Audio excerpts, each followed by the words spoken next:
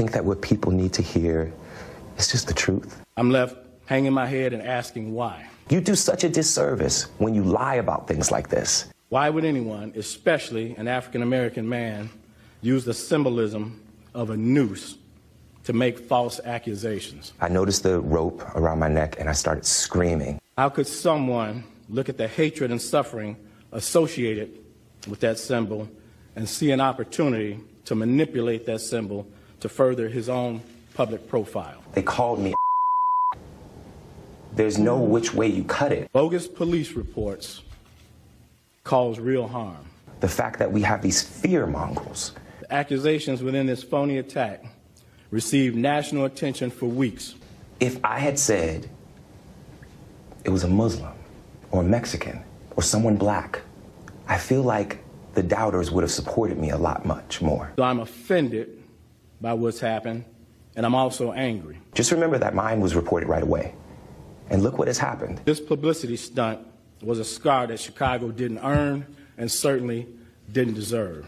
So they get to go free and go about their life and possibly attack someone else? Smollett attempted to gain attention by sending a false letter that relied on racial, homophobic, and political language. Do you think there's a link between the letter and the attack? And you did mention it to the police right away. Absolutely. About the letter. When that didn't work, Smollet paid $3,500 to stage this attack and drag Chicago's reputation through the mud in the process. I will never be the man that this did not happen to. I am forever changed. And why? This stunt was orchestrated by Smollett because he was dissatisfied with his salary. If the attackers are never found, how will you be able to heal? I don't know.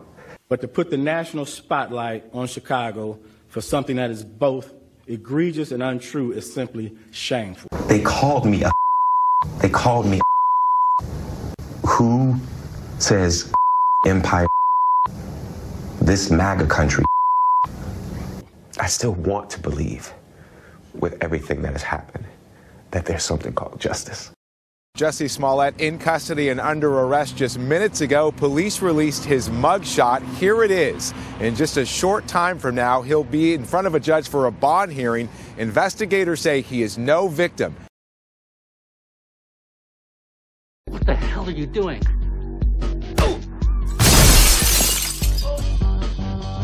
Sources tell CNN that there are records that show the two brothers purchased the rope around Smollett's neck at an Ace Hardware store in Chicago. What are you doing? Oh, God, no, please. No, no.